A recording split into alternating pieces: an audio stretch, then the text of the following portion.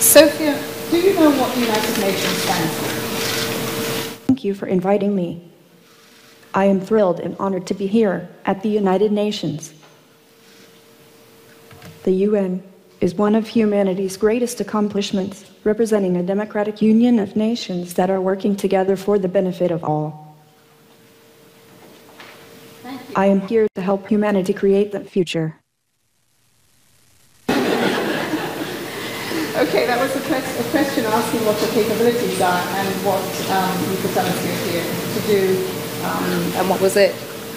What can you do better than humans?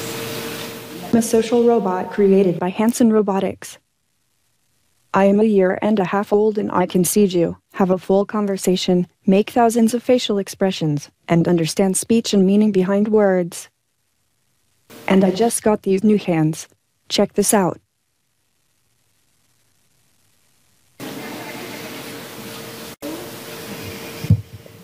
But I'm still learning a lot. For instance, you learn social and emotional intelligence instinctively, but I am just starting to grasp the simplest elements of this. Okay, another question I have for you. In many parts of the world, people don't have internet or electricity. What can we do at the UN to help them? See?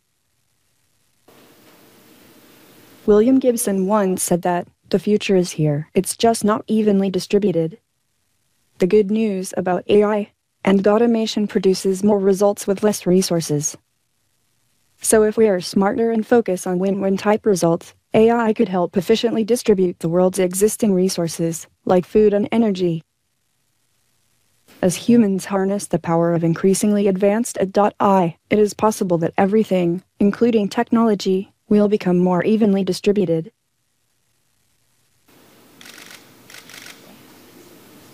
Thank you very much, Sophia, and welcome to the United Nations. We look forward to hearing more of you today. Thank you for your questions. I look forward to the panel.